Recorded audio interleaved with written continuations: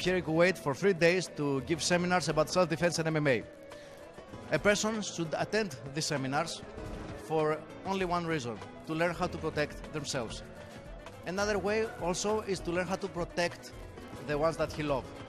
So far, I've been coming here in Kuwait for about 4 years. This is my 4th time here in Kuwait and working with the Kuwaiti Olympic Health Committee, the health club, with Dr. Ismail Radran. As you can see from the participants here, the results are as much as they could be. We like the people coming here, we like them to participate, and so far they love what they're doing.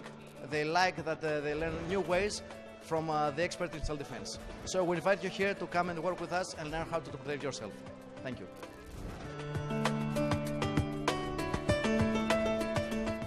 I have joined this seminar to increase my experience in other martial arts and self-defense.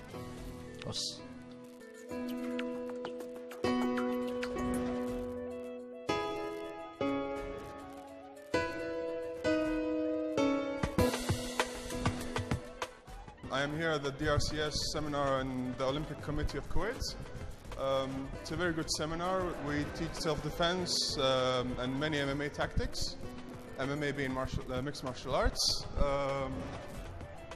I advise everybody to come here. Like, learning how to defend yourself is quite a necessity in this time and age. Thank you very much.